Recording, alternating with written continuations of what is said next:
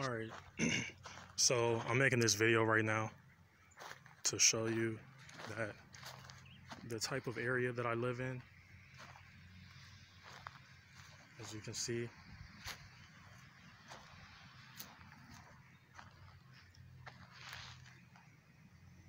all right, this place right here has been my worst nightmare.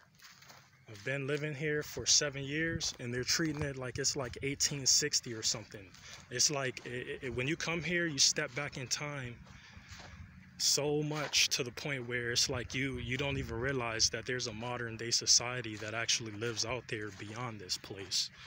It's like quicksand. You put your feet into it and you sink deeper and deeper into it, and it's like boom, you know, regardless of how you thought time has progressed over the years, you find yourself right back in that 1860 type scenario as a person of color. It's 2019, by the way, 2019, and you still have things going on down in North Carolina, you know what I'm saying? But I would feel much better if I was at home, and this is definitely not my home.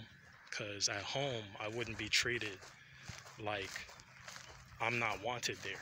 You know what I'm saying? That's how you know where you're at when you're at home. Like when you feel embraced by the people around you, you're home.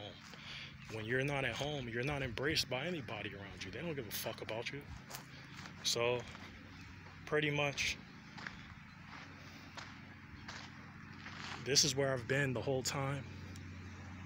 And, you know, as you can see, there's a lot of room to run around and stuff like that. You know, I have my dogs. My dogs just got taken away from me, the ones that I was showing you.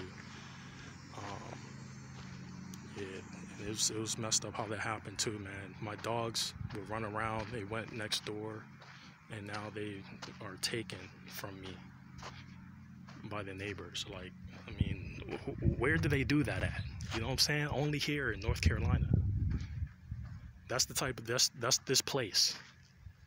You know, it's like it never fails to amaze. It's always something all the time. And it's like nobody cares.